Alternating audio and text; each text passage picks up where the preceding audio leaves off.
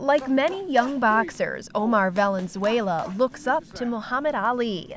And like Ali, Omar has big goals. To win a title, so that's one of my goals. In his prime, Ali won 3 titles, and now at 70, he's in the fight of his life with Parkinson's disease. We really don't know why he has Parkinson's, but it could have been from boxing, but nobody knows yet. That's why it's important to donate time and energy to research so we can find that out. Go.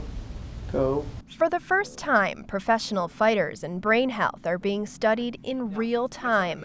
Fighters get a state-of-the-art MRI, memory, cognitive, speech, and mood tests, as well as a clinical exam to see if subtle changes in the brain can be detected over time. One of the critical elements of the study is being able to determine why some athletes develop these long-term complications and some don't. The hope is by following people over time, we can learn where earliest changes of injury occur and hopefully predict which of these athletes are at risk of developing these long-term complications. Because if you know that, there's the potential then to intervene and to prevent some of these chronic problems from developing.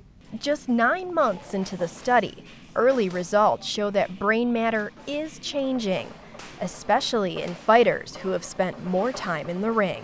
The volume of the brain is shrinking, and the fibers that course across the brain are starting to dissipate or be injured.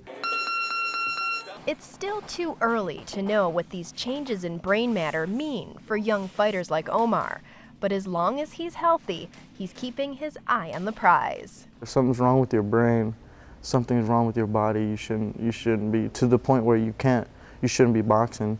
You shouldn't be boxing. If I'm healthy, then I'm going to stay in the sport. At Cleveland Clinic, I'm Erica Foreman.